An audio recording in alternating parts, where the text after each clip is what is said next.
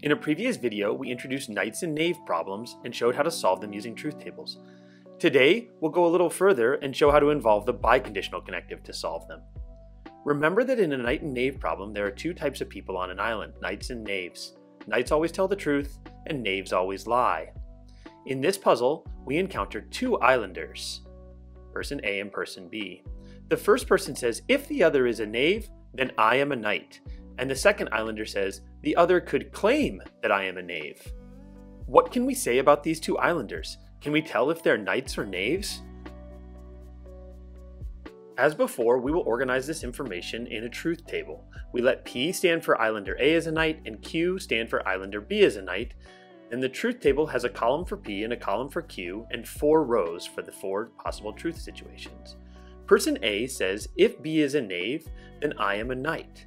This can be interpreted as not Q implies P. Because this is a connective between two atomic propositions and is a conditional, there's exactly one place where it's false, and that's in the bottom row. Person B says something more complicated. A could claim that I am a knave. We can interpret this as P and not Q, or not P and Q. This takes a moment to think about, but basically, they have to be of different types. When we go through and we fill in the truth table, we end up with F, T, T, F, like this. We employ the biconditional between the proposition P and the proposition that person A said. The reason we do this is because knights will tell the truth and knaves will always lie, and the biconditional will find if there's a truth teller that's lying or a liar that's telling the truth. Now we do the same thing with proposition Q and the proposition that person B said.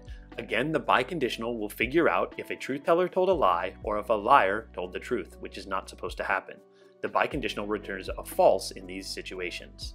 The two biconditional propositions have already determined when islander A and islander B are following the rules of the island. So we AND them together to figure out when both of the islanders are following the rules simultaneously. But now this final column in the truth table has only one true value in the last row.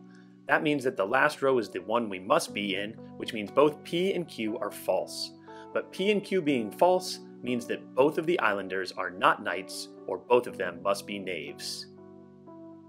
This has to be true despite the fact that both of the knaves claim to be knights.